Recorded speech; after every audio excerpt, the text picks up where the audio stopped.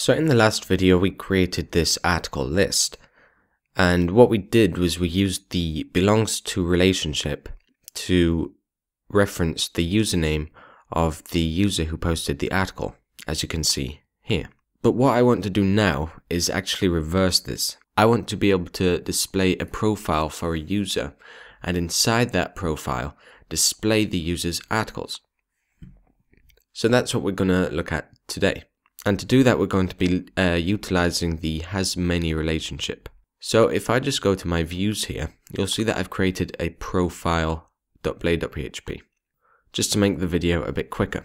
So if I go to my roots file, what I'm going to do is I'm going to say root get profile username, and then we're going to pass in a closure, and this is going to take the username.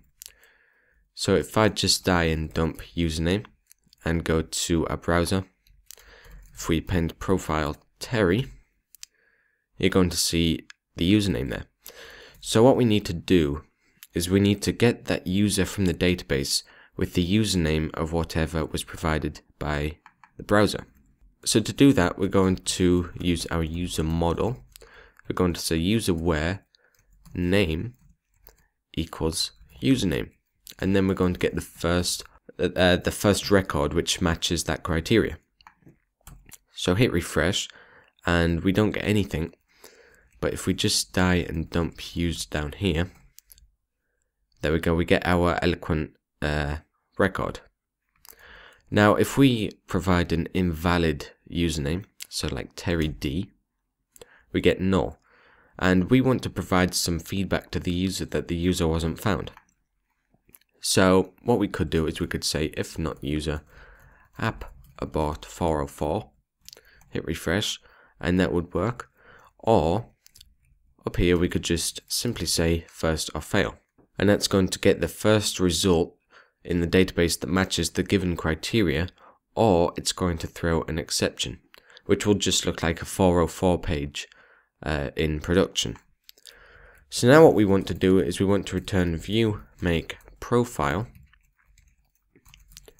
with users, or with user. Now I'm just going to delete this for now, just so we can view this really quickly. So hit refresh. Nope, we need to change the username.